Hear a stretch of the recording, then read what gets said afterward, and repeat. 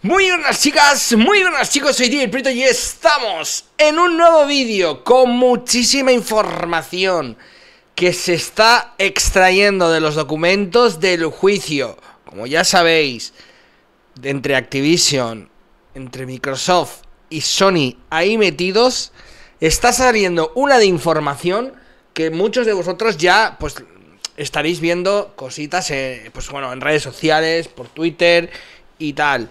Pero la verdad es que lo que se está extrayendo de allí, de información que no se sabía y que ahora se... O sea, o que mejor dicho, se presuponía, pero que ahora se sabe a ciencia cierta, que vais a flipar. Así que atentos a este vídeo. Antes que nada, grupo de Telegram exclusivo aquí en la descripción, djprietoneta.com, coge tu móvil... Coge tu ordenador, podéis descargaros Telegram tanto de móvil como en ordenador y os unís al grupo de Telegram, grupo exclusivo donde somos 417 miembros ya. Y atentos porque se vienen cositas, así que únete para no perderte ningún artículo en la página web, ningún directo, ni nada por el estilo. Segunda cosa que tenía que deciros, únete a nuestro Discord. Si quieres preguntarme algo, quieres charlar conmigo en cualquier sala de chat o cualquier historia, únete a Discord porque ahí estaré para todos vosotros. Siempre, es nuestra comunidad, es nuestra casa, Discord. Somos más de 1000 personas ya en Discord, así que únete. Y por supuesto, únete a nuestro canal de directos. Esta tarde estaremos en directo pasándolo guay. Ayer estuvimos jugando a Diablo 4 y hoy pues muy probablemente también, aunque vete tú a saber porque tengo muchas cosas que probar. Dicho esto, el juicio se está extrayendo muchas cosas, mucha información. Y Xbox, en uno de estos documentos, indica que cree que puede superar a PlayStation y a la propia Nintendo en 2030. Y es que Microsoft cree que Xbox generará más ingresos que cualquier otro fabricante de consolas, le hace PlayStation, le hace Nintendo, en los próximos 7 años. Tras años de persecución, Microsoft cree que puede superar en ingresos a estas compañías en menos de 10 años. La información, como os digo, procede del juicio que enfrenta a la compañía de Redmond con la FTC en su intento de adquirir Activision Blizzard y que podéis ver en el primer enlace en la descripción.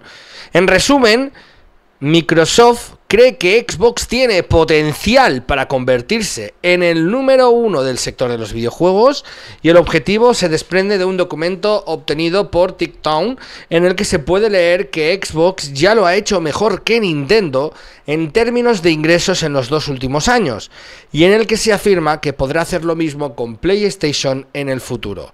Y en el documento indica muy claramente, nuestra ambición es convertirnos en el líder de la industria en términos de ingresos globales para 2030.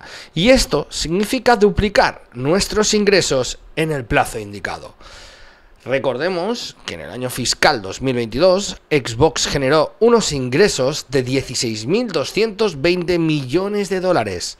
Para alcanzar su objetivo, estos tendrían que crecer hasta los 32.440 millones de dólares en 2030, en caso de que la adquisición de Activision Blizzard tenga éxito y Microsoft se haga con King, Call of Duty y la serie de Blizzard.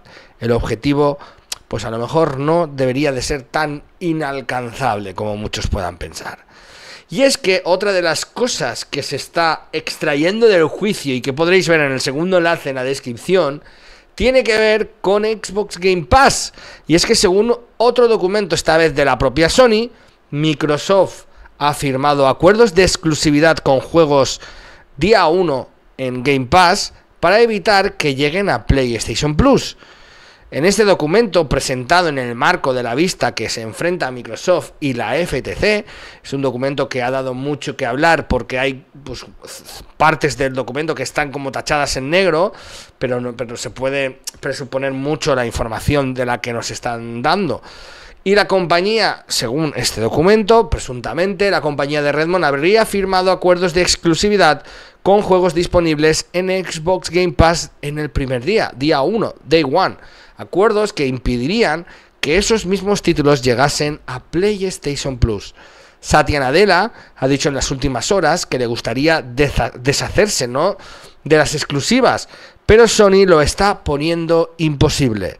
Como sabéis, la compañía japonesa es especialmente activa y bastante decidida en este frente, como demuestra la reciente exclusividad de Final Fantasy XVI en PlayStation 5. Por tanto, las políticas de Microsoft intentan seguir el mismo camino, y los acuerdos de exclusividad para juegos de terceros lanzados en día 1 en Game Pass lo demuestran claramente también.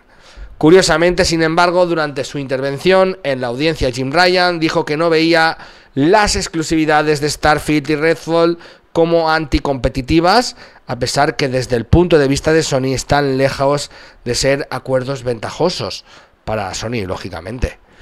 Además, más información de Call of Duty. El acuerdo con PlayStation terminará tras el juego de este año.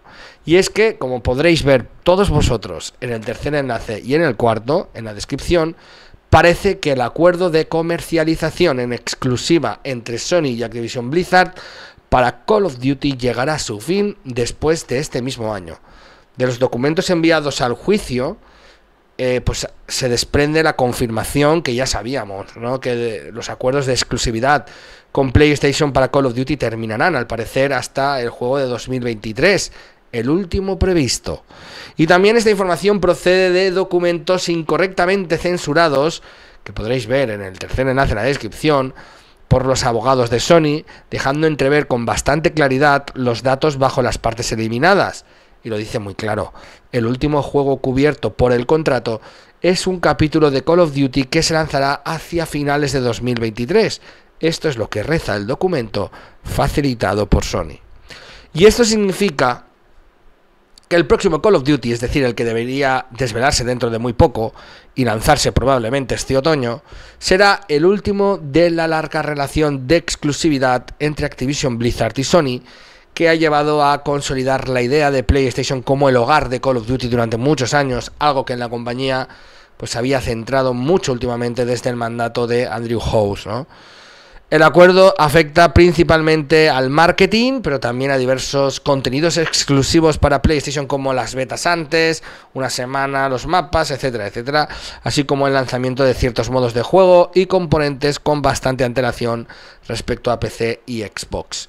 Y es que, además de todo este juicio, se desprende que, lo ha dicho Jim Ryan, ¿no? Desde luego, que hay 1 millón de usuarios de PlayStation que solo juegan en PlayStation a Call of Duty, según Jim Ryan. Así lo ha confirmado, entre otros detalles que se pueden ver en los documentos. Hay más de 1 millón de usuarios que pues solo juegan a Call of Duty en PlayStation. Más de 6 millones de usuarios dedicaron el 70% de su tiempo de juego a Call of Duty, y aproximadamente 1 millón de usuarios de PlayStation dedican el 100% de su tiempo a Call of Duty, ¿no?